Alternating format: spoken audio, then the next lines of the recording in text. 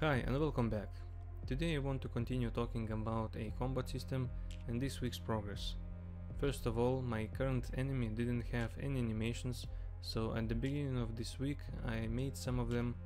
This actually took a while and I'm not even satisfied yet, because the character is not humanoid and it's really difficult to create specific animations for it.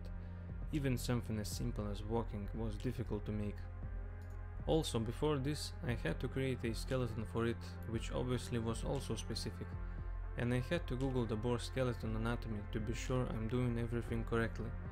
And after 3 days, I was done. My boar has now 5 animations: an idle, walking, attacking, running, and dying. I will most likely update the animations a bit later, but for now it's good enough. Next step was to add everything to Unity. Everything went smoothly, but when you add something new, at least for me, it seems like something is missing around it. For example, I started thinking how the boar would appear in my game, so I figured that first I need a mob spawner, and that's what I created next. It's basically an empty object that has some borders, and a script that lets you create a specific amount of boars placed randomly in that field. It also makes sure that those boars walk only in that area.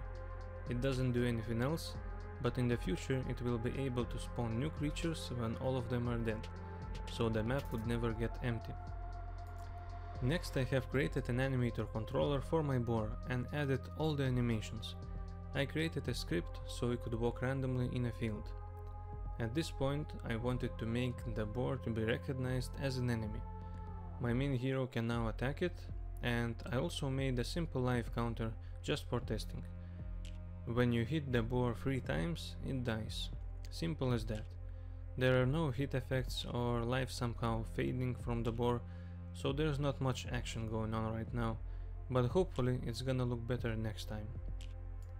There were so many bugs in the process. I made many tweaks over and over again until I couldn't find any of them anymore, but I'm sure I will find some new bugs later. For example, my main hero can attack the boar with no problem, but if it walks away, then my character immediately starts running towards it to attack again. But since the boar doesn't react for now, it walks away and the whole process begins over and over again almost every frame, so my character looked like it was lagging a lot. In order to fix it, I made sure that when my character starts attacking, it ignores the fact that the boar is leaving and continues attacking until the attack is finished, and then he again tries to catch the enemy. So that's it for this week. Next time a boar should be smarter than it is now. He will definitely be able to react to damage and attack the player. I also want to add some other characters like a rabbit, which is gonna be running away from the player when it sees him, a deer that will also act in a similar way, but a player will be able to attack it at least once, and the last character will probably be a wolf, which is gonna be aggressive. I simply want to test all the possible enemy types right now. So that's my plan for the next week. I hope you enjoyed the video. Like if you did, and if you have any suggestions for the current enemy, leave a comment below. See you next time and have a great week.